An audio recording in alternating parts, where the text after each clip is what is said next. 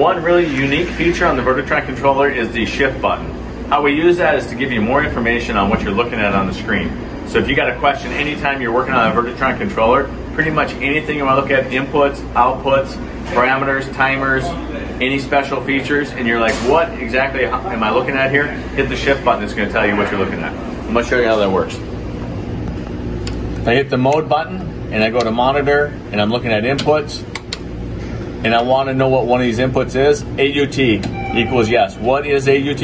I simply hit the shift button, it'll flash a question mark, I hit enter again, and it tells you exactly what it is. Initiates the automatic mode of operation. So that's the automatic input.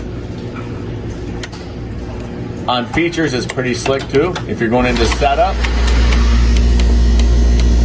features, viscosity, and you're wondering what is viscosity, vis on temp, go down, hit the shift button, hit enter, and it's going to tell you low temperature at which motor runs to warm oil, turns off with a rise of 3 degrees. So it gets into some pretty good detail. You don't even have to pull out your manual, go look for a description. You can just hit the shift button on almost anything in the controller. The other thing we use it for is if you want to place a call in one floor for a 1-floor run, you can hit the shift down.